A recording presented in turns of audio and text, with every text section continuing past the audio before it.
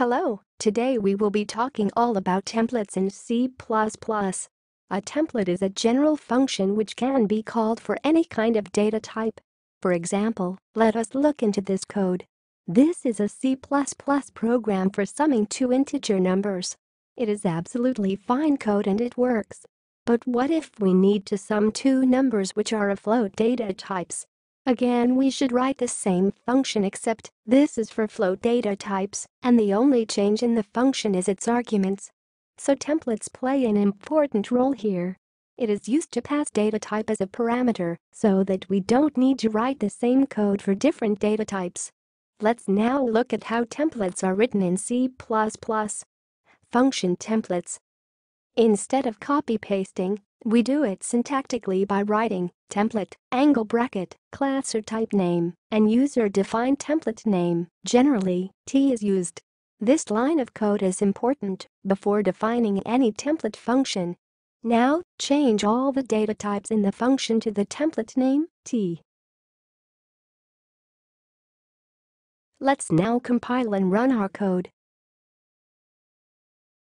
Yay! Our single function worked for both data types. But how templates work? In this line, the keyword template tells the compiler that the function is a template function. Between the angle brackets, they are called template parameter, and the template name, T, can be replaced by any user-defined name. So, during compilation, the compiler does type checking before template expansion. So, before compiling, source code contains the only function, but compiled code may contain multiple copies of the same function for different data types. Let's now look at how templates can be used to make generic arrays and classes that are independent of any particular type. Templates for arrays. This is a C++ program that adds all the numbers in the array and prints it. To make this function as the template function, write the template line and change the data types in the function to the template name, T. It is just the same as the variable template as seen before. Yahoo! We got our output. Now, let's look into something interesting and important: templates for classes. Look at the C++ code. It has got a test class with an integer variable a and a get and a put function, where the former function takes an integer value as an input and latter prints it. Again, templates can be used here to get and print for different data type values. Let us now look at how it is done. Always remember that, whether it is a template function or a template class, it is must to write this line, template, angle bracket, class or type name, and any variable, generally T. In this test class, a is the only variable which can be of any data type. So, change int to the template name T. To the functions defined outside the class, it is must to mention that they are template functions.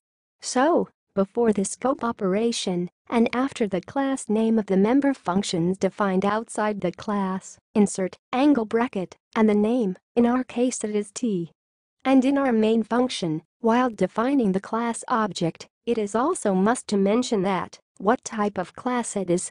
To do that, while defining the class object in the main function, after the class name, insert the data type of the variable into the angular bracket. So, if we now compile and run our code, as we mentioned the class object is an integer, the compiler converts the code dynamically to an integer. Now, let's learn about array class templates. Look at this C++ code. It has got a test class, which has a pointer variable a, an integer variable n, get and put functions, and parameterized constructor. The get function takes an input from the user and stores it in the array, and the put function prints them. The constructor assigns the value in the parameter, that is, s, to the class variable, n, and creates n-sized array. Now, to make it a template class, repeat. 1. Write the template line before the class in the functions. 2. Change all the data types in the class and the functions to the template name. 3. Insert the template name into the angle brackets to the member functions defined outside the class. 4. Insert the data type of your class object. So, while compiling, the compiler converts the array class to an integer, and when we run the code, we will get the desired output. Can there be more than one arguments to templates? Yes, we can. Look at this C++ code. In the test class, we find two data members of different data types. Here the get function takes the input of an integer, a, and float, b, from the user, and the put function prints them. Since this class has got two data members of two different data types, we should add two template arguments in the template line. And it is done by writing template, angle bracket, type name T1, comma, type name T2. Now, change all the data types to either T1 or T2 depending on what type it is.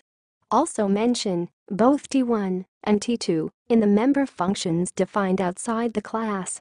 In the main function, while defining the class object, specify the type of both data types of the class.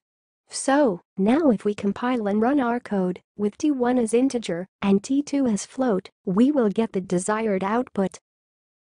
Yes, this is all about templates in C++. To learn more, don't forget to like, share, and subscribe to my channel.